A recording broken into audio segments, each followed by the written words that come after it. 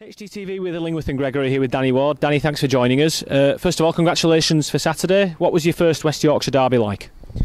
Yeah, it's the same as most derbies really. It's intense obviously, and not so much maybe the game itself maybe didn't look as intense, but leading up to it you know how much it means to our fans and obviously their fans. So it was by hook or by crook. It doesn't matter how you win in a derby, it's as long as you get the win. A different type of derby in a lot of ways. You felt like we had a modicum of control over the game throughout the 90 minutes, and in the end got the result that a good controlled performance probably warranted. Yeah, it was pleasing, especially from a defensive view, to get another clean sheet. But I think as a unit, you know, the whole team worked hard, and I feel as though they didn't really threaten us as much as what we'd obviously expect to in a derby game. But no, the boys handled the occasion well, especially from a defensive side. I know last time we talked you were happy with how things were going, but you said you wanted that clean sheet. You've now got two in a row, so you must be absolutely delighted.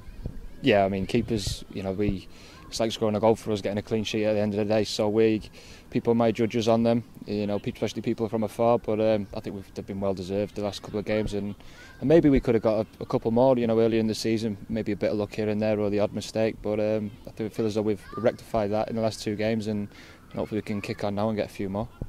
That's led to us having the joint best defensive record in the Sky Bet Championship 6 games in, which I can tell you from previous seasons gone by since we got promoted to the Championship is a big improvement on that front. What do you put that down to, and what do you think the defensive solidarity has come from? I think we've got a good mix of youth and experience. Obviously the four lads in front of me have been brilliant so far this season, look very settled. You know, that's from Chrissy Lowe, who's obviously, you know, young, and then you've got Hoodie, the skipper, who's a lot more seasoned. He's got a lot of experience, and obviously that helps us boys at the back. And I think just as an overall unit, you know, all 11 players on the pitch at any time, we have the same idea defensively. We know what we're doing. We're organised, and the gaffer's got to set up a way to defend, which is working for us at the minute. Different kind of test on Tuesday against Brighton. They've developed a almost signature way of playing over the last few seasons. You know you're going to get a test, and they've got good attacking players. Yeah, well, I feel as though they've done well the last couple of years, and they may be unlucky not to go up last year. But that's not by any accident. You know, it's no accident us being up at the top at the minute. It's a hard league, and for any team to finish, especially in the top 6, is a big achievement in itself. So we know what we're coming up against, regardless of any type of form we've got or they've got.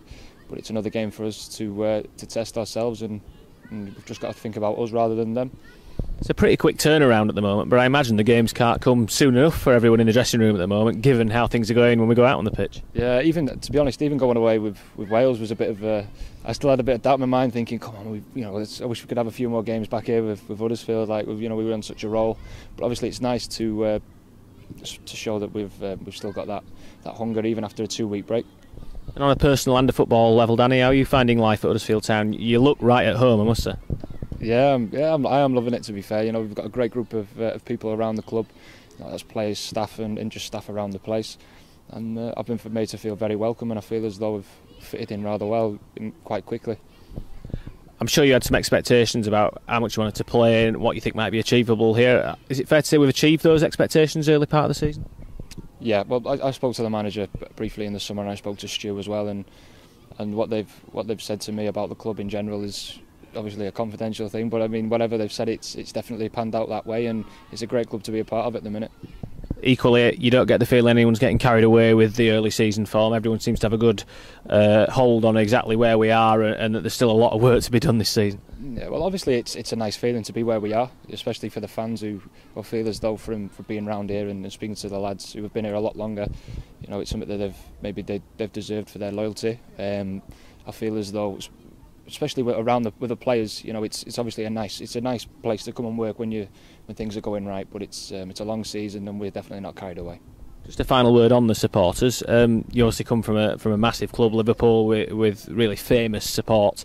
What do you take on the Huddersfield Town fans, home and away? Because certainly from my perspective, and they've stepped it up again this season, along with the players on the pitch. I can't speak highly enough of them, to be honest. You know, especially a standout would be when we played at the end of the game against Newcastle, where you look up in the heavens and there was thousands of Huddersfield fans going absolutely crazy, which it's brilliant. And I feel as though there's a real bond at the minute between the players and the fans, and hopefully that can continue for a long time. Danny, good luck tomorrow night. Cheers, mate.